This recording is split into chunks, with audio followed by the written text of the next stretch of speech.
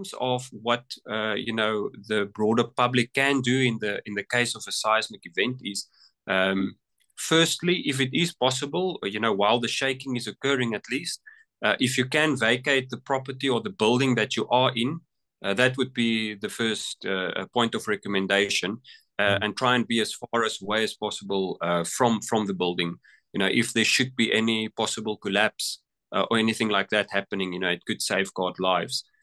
In the event, where people cannot vacate a premises, it's usually advisable then as a second option to try and find shelter under a table or a bed or something along those lines, just to protect for the eventuality that something does collapse.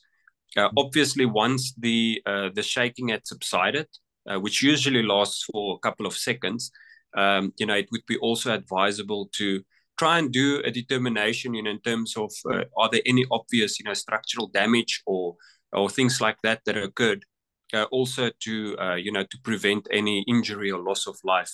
And usually, if that is the case, it's advisable to get some form of an engineering professional. I know usually the structural engineers can do these sorts of assessments to determine if buildings are indeed safe if it did suffer severe damage following an earthquake.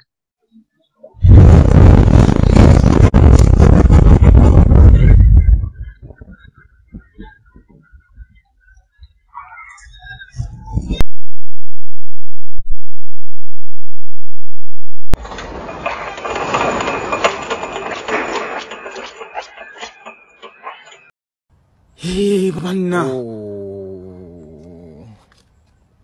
Hey, Banna.